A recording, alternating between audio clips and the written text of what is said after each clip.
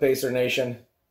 This is Armando here, about to watch the NFL first round of the draft.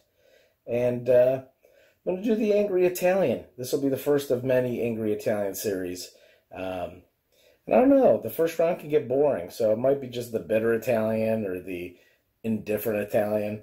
But I'll try to make it angry. I'll try to get upset at some things. I'm sure I will. There'll be a few things that I'll be upset about. But this is the Angry Italian. Let's get over to the first round. Let's see what happens. Did the Giants just literally take Daniel Jones? Good luck setting your franchise back 10 years, fuckers. Hey, Raiders fans. That was a good pick. But you guys fucked up that pick in the offseason last year when you traded away Mac, because you could have gotten somebody else with this pick. Just saying. So the Steelers just traded with the Broncos, and they traded up. We'll see who the Steelers take. But Lou, your team's on notice.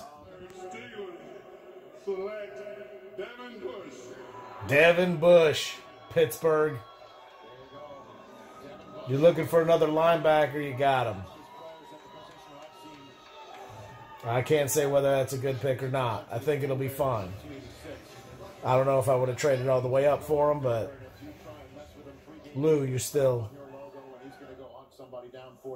on notice. Your Steelers are still on notice.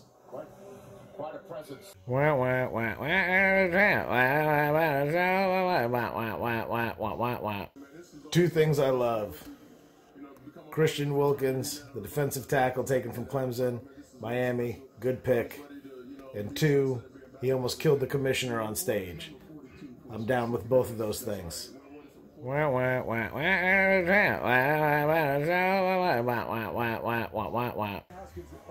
Dwayne Haskins, Washington Redskins. Good pick, guys.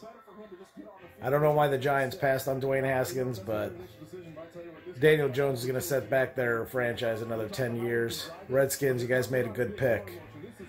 Don't ruin him. Okay, I got a quick question. Whenever anybody's drafted, why is that guy always super special? Here's another thing. What the fuck is with the... First of all, it's an outdoor venue at the draft this year. Great, that's fine. What the fuck is with the band? Like, bands haven't been a thing since, like, the 80s and 90s wedding bands. What the fuck do you have a band on stage for the NFL draft for? Like, I get it. It's the NFL draft. It's a big thing. A lot of people are watching. But really, a live band? Dude, just play some elevator music in between commercial breaks. Do you really need the live band playing fucking Stevie Ray Vaughan tunes? Okay. So, apparently the whole live music thing is because they're in Nashville. That's fine. If you're in Kansas City, you're going to have beef brisket on the fucking stage. Cut the shit with the live bands.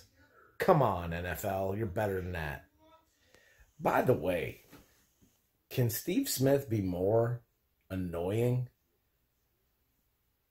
I don't hear anything when he starts to talk. I just...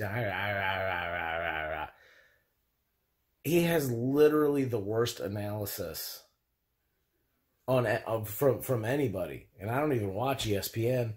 He has the worst analysis than anybody on NFL Network, ESPN. There's people that don't know anything about football that have better analysis than him.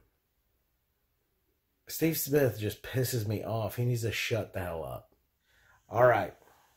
Here's the deal. Draft is almost over.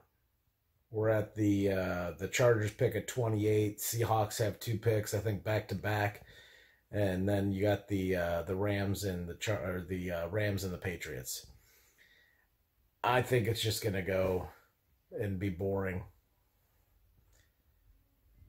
Overall, first round, pretty boring, which for most fans should be just great. If your pick was boring, high fives to you. The picks should be boring. Don't go after skill positions and that kind of thing. I like the Dolphins pick. In fact, after looking at it, I really like the Dolphins pick.